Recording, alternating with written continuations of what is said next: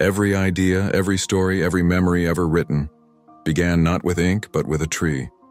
Before paper carries our thoughts, it's part of the forest, alive, silent, and strong. This is the journey of how trees become words. From green leaves and sunlight to white sheets and imagination, the story of paper. It begins in carefully managed forests where trees are planted and harvested in cycles. Foresters choose only mature trees, ensuring that for every one cut, another is planted. The journey of paper is not destruction, it's renewal. The logs are transported to pulp mills, where the transformation begins. Bark is stripped away and the wood is chipped into small pieces, ready to meet water and chemistry.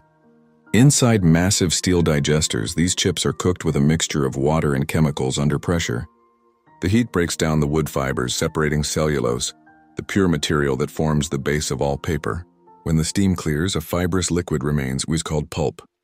The pulp is washed, screened, and sometimes bleached, depending on the type of paper being made. This step removes any impurities and gives the paper its brightness and purity. It's here that something organic becomes something expressive. Next, the pulp travels through a long network of pipes to the paper machine, a marvel of engineering that can stretch over 100 meters long.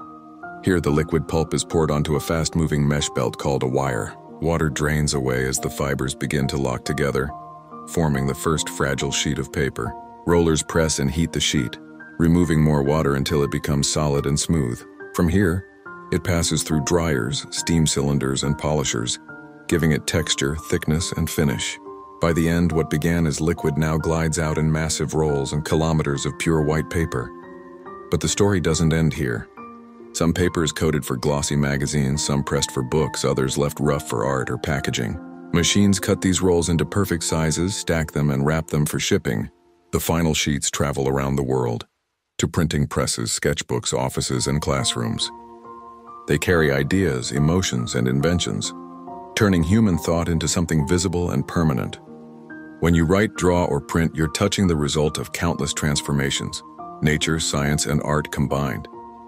From trees and sunlight to words and knowledge, paper connects us across time and generations. Every book you've read, every letter you've written, began as a whisper in a forest. From trees to words, this is how paper is made.